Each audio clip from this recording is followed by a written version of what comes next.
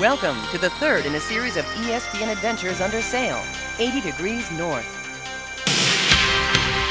More than 800 years after Viking sailors first sighted and named the Svalbard archipelago, a crew of 8 adventurers aboard a 62-footer set out to sail these same icy waters. Svalbard means the cold coast. It is a group of 5 islands 600 miles north of Norway, just 600 miles from the North Pole. It is mysterious, exotic land, most of which is inaccessible except by boat. Hidden by the frigid darkness of polar night 7 months every year, in the midnight sun of summer, Svalbard is as strikingly beautiful as it is cold and barren. Join the crew of Oyster Catcher 24 as they attempt to reach 80 degrees north, expedition to the Arctic.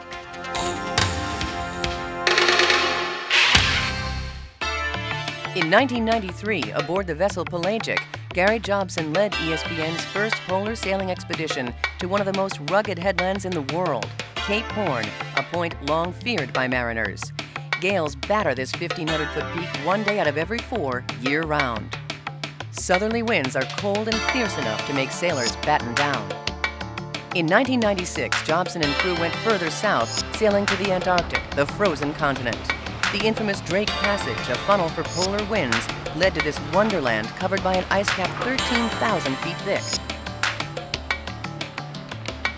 Penguins greeted them.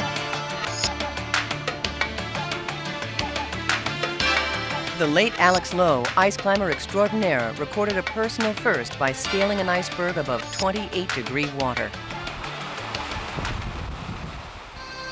This past spring, the ESPN sailors left New York for Oslo, where they would fly to Longyearbyen on the island of Spitsbergen, Svalbard, part of Norway. 39 other countries participate by treaty in recreation, commerce, and land ownership. The team boarded the 62-footer they hoped would take them to 80 degrees north, nearly 300 miles away. Spitsbergen has been called the last place on Earth.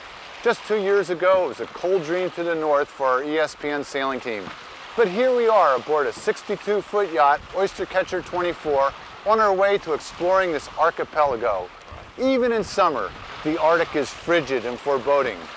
Our goal to reach 80 degrees north latitude under sail. So welcome to the land of the midnight sun, where there are more polar bears than people.